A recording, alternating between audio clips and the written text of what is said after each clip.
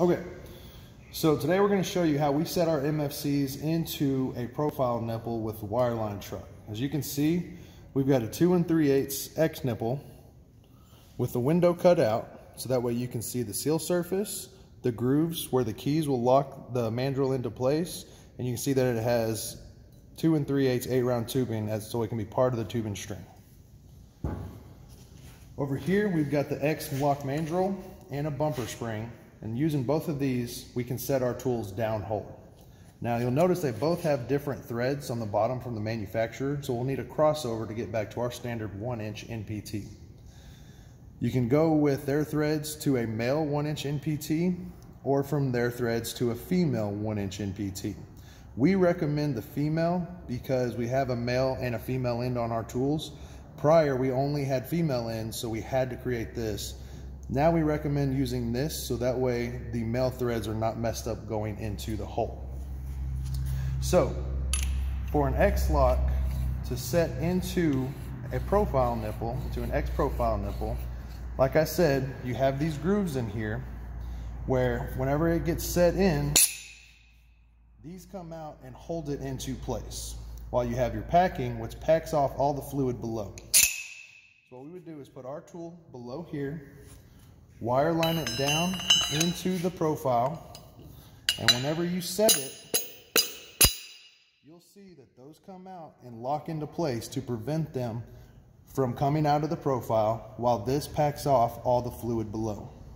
So whenever you have the fluid go through our tools, it will go through the lock mandrel and out into the tubing.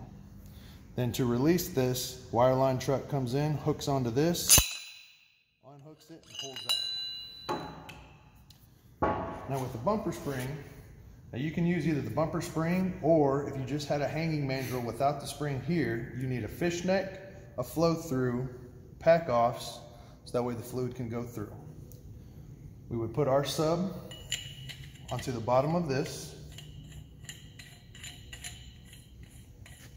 and you'll see that we have the 1-inch NPT where we would put our tools into. Now when this gets set down hole, you will see that the cups pack off right there to prevent all fluid from coming up outside of the tool.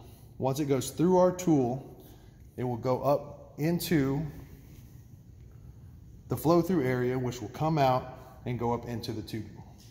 But again, we are packed off with only our tools below it. So when we have one of our MFCs, we hook this up between the sub and the bumper spring.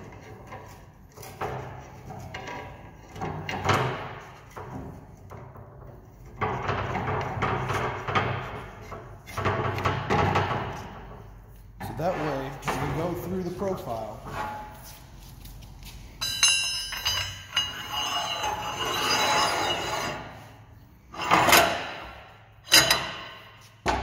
when this is setting down hole, the fluid will go through the bottom of the MFC, and since this is packed off, no fluid can come around. It has to go through our tool, come up, come out right here, and go up into the tubing.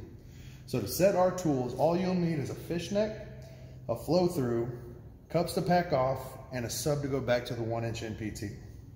And that's how you set an MFC downhole.